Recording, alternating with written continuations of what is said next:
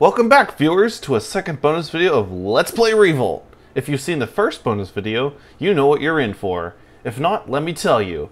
Basically, I'll be covering how to get the practice stars for the Silver Cup tracks, as well as weighing in on how I feel about the cars we have most recently unlocked. First off though, let's find those practice stars.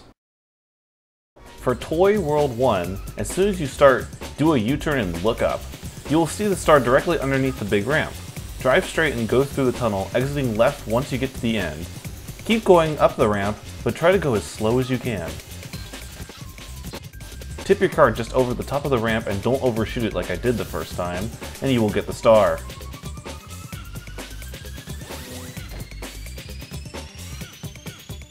For such a painful track, Ghost Town 1 star is extremely easy. Again, do an immediate U-turn, go up the wood ramp and launch towards the star when you're about 2/3 the way up. It may take a few tries, but the star will be yours. Toy World 2's star is the easiest to get of the trio, but also the most hidden. Keep going through the track as normal until you get to the junction where you can go either left or right. Take the right and slow down as you reach the ramp. Take a sharp left when you reach the tip of the ramp, looking out for the blue thing. It's very easy to fall over, but if you take it slow, you will scoop up the last Silver Cup star.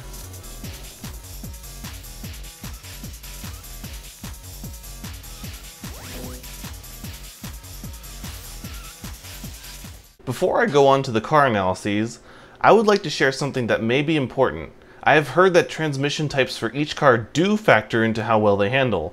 More specifically, that rear-wheel drive makes cars easier to control on the road but harder off-road. This may explain my control issues during Ghost Town 1 last cup, since Aquasonic was a rear-wheel drive car. Four-wheel drive I think means balanced handling both on and off the road, but I have no information on what front-wheel drive does. I will let you guys know if I figure this out for sure, but for now, those are the tidbits I have heard. Anyway, let's move on to the car analyses. Evil Weasel!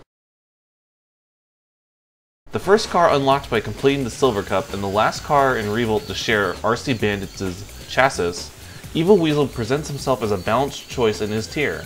Great top speed, good acceleration, and weight comparable to cars like Aquasonic and Dr. Grudge means that he can overtake other cars in straightaways while hugging the turns and quickly recovering from obstacles. If there's one thing I don't like about this malevolent rodent, it's that he bounces off walls and explosive attacks a little harder than I would feel comfortable with. That being said, Evil Weasel is a good choice for taking on the twists and turns of the Gold Cup. Panga TC. The other car unlocked by completing the Silver Cup, Panga TC continues the tradition of stock car style cars being very good, thanks to having the highest top speed in the advanced tier and great acceleration to match. That being said, I find that despite Panga TC being much heavier than most cars, he has very slippery handling, and when he hits something, he hits it hard. Spinouts and or large airtime are to be expected if you get hit by a firework or a bomb. Furthermore, if my information about rear-wheel drive having worse handling on off-road terrain is true, Panga TC may be a poor choice for tracks that don't have the smoothest roads. However, he's still a competent choice thanks to his very appealing stats, which makes it worth the risky driving. R6 Turbo. The most adorable car in the advanced tier and also the lightest, R6 Turbo shows that yes, you can fit a gas engine into a 1x3x3cm RC car. The first car unlocked by obtaining all the practice stars for the silver rank tracks, R6 has the second best top speed, only slightly beaten out by Panga TC, and the best acceleration of the advanced tier cars, which is great because he will need it in order to recover from the many spinouts he'll receive. Being the lightest car in the game means that every rocket, every bomb, and every collision will cause your car to flip over. Very careful driving, even more so than lightweight Sprinter XL and RC San, is required to get the most out of R6 Turbo. Keeping control of this little menace means that you will have mastered one of the most versatile cars in the game. NY54. NY54 is our other stock car of the advanced tier, and also unlocked by collecting all the practice stars in the silver rank tracks. I'm not entirely sure what his name means, but I do know that he has the second lowest top speed of the advanced tier by a slight margin, medium-low acceleration, but also has a higher weight rating than most of the other cars of this tier. This makes him much more controllable. You could say this car is balanced for the most part, as the acceleration is just enough to get you back up to speed should you get hit by something, and the better handling is welcome after playing lightweight's R6 Turbo and Panga TC. Personally, I don't like him too much, but that's just because I prefer high acceleration for the most part.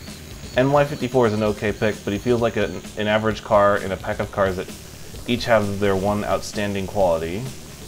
Bertha Ballistics! This big, mean, tan machine is unlocked by beating all the silver rank tracks in single race, which I have once again done off screen. Bertha Ballistics secures herself as the heaviest car in the game, while outshining many of her peers with excellent top speed and acceleration.